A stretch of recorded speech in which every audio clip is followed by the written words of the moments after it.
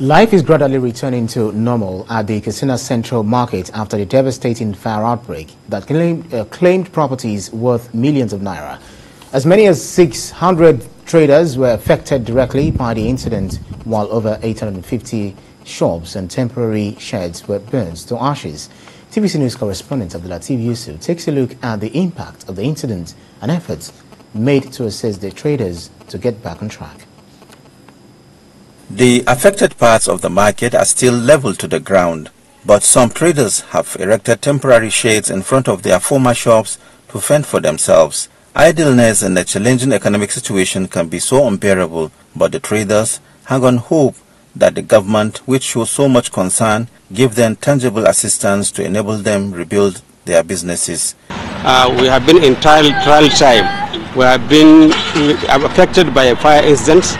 22nd March this year, about 885 shops were burnt down.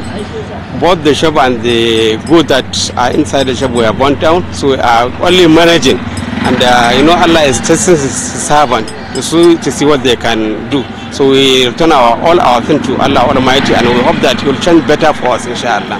Many sympathizers, including the APC national leader and some of the state governors, visited the scene and donated handsomely to assist the traders. We want to tell government that this is what we want. That is, and specifically what we want is to give us, to allow us to rebuild our shops. On the part of the government, a lot more still need to be done to finalize the process of reconstruction and distribution of assistance to the affected. I set up this committee purposely to see the way of implementing the recommendations given by the first committee that was set up to determine the extent of the loss that came up as a result of the fire incidents, after which a white paper committee was set up.